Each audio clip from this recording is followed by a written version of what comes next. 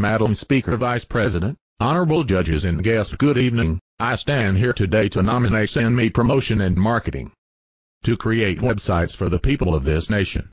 SendMe has contributed to this country by helping small businesses and ministries to reach a wider audience and help businesses, especially small businesses, to become giants on the stock exchange. SendMe has been a vital tool to help attracting tourists to Jamaica by promoting the country on their website. That's why I mince no words in my nomination. SendMe promotes church events. They create beautiful websites. They even volunteer to promote ministries and the music of gospel artists.